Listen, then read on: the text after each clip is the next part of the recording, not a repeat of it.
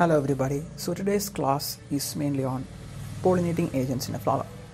So a brief recap, flower has 6 parts: calyx, corolla, androecium, gynoecium, thalamus and pedicel. So based on that and a brief idea on the other topics like how the fertilization process occurs.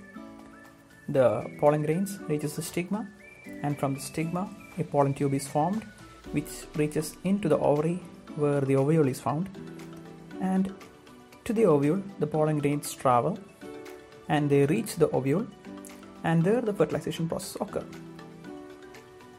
And the transfer of pollen grains from anther to stigma is called pollination. And this is an example of a single pollen grain which reaches the stigma where the arrow points, and the above process occurs. So how pollination occurs? With the help of pollinating agents. That's how pollination occurs. So what are the types of pollinating agents? We can say there are mainly 2 types. First one is the biotic component and the second is the abiotic component. So let's discuss one at a time. The abiotic pollination.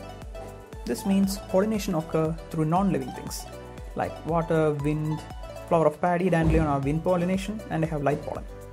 Pepper, lotus show water pollination, meaning they use dewdrops and water to pollinate them.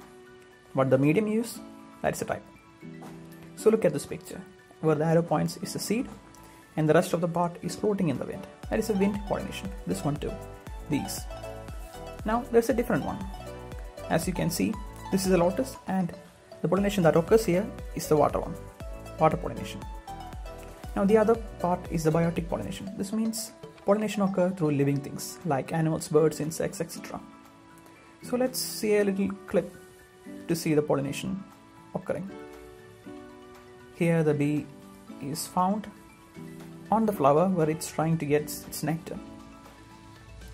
So what happens is that at this time, when the bee interacts with the flower, small pollen is getting attached to the hands and the body of the bee, and from there it travels to another flower or the same flower itself, which we'll talk about in a later chapter, and they pollinate, meaning they bring the pollen from one flower to another, or they bring the pollen from anther to the stigma. That is the function of pollinating agents, and thus pollination occurs. Now looking at this picture, you can see the pollen grains on the bee, and look at this one. You can see the yellow spots here and there, which is the pollen grains. So look at this picture. As I told before, it is not just the bees that does this. Butterflies, birds are also different types of pollinating agents. The living pollinating agents, that is the biotic component. This is another example. And I guess that rounds up today's class. Thank you.